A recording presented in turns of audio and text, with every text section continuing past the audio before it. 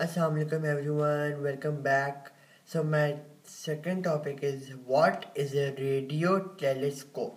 The first telescope was invented in 1608 by a Dutch optician called Hans Lippershey.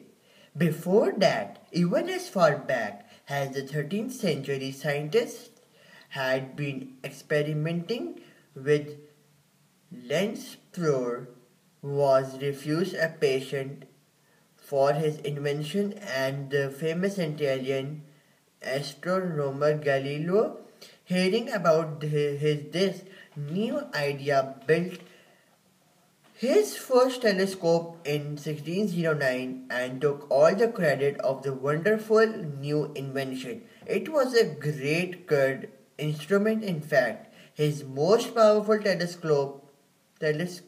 telescope only magnified objects 33 times, and one could only see a small area less than a quarter of a moon at the time. Never Nevertheless, Galileo made some outstanding discoveries.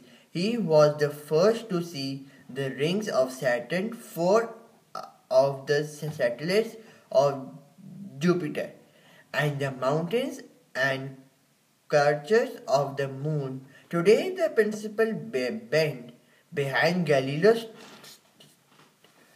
telescope is used for opera glasses because it does not matter about their restricted versions and small magnification.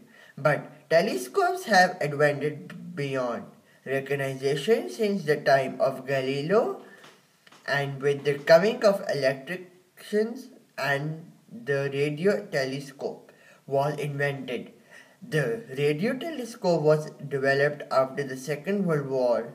It is a sort of giant eye that sees by radio waves sent out from the stars in just the same way as we see light waves.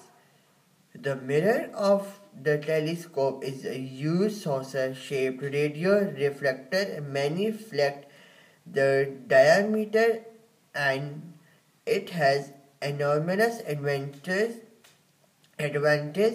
over an orienty telescope because it can tune in on stars and glasses that give on no light at all, or such a faint, also predented clouds of comets, dust, and gas that fill vast regions of space. And the great thing is that scientists can use it all weathers because radio waves have no difficulty in traveling through the cloud of the Earth atmosphere.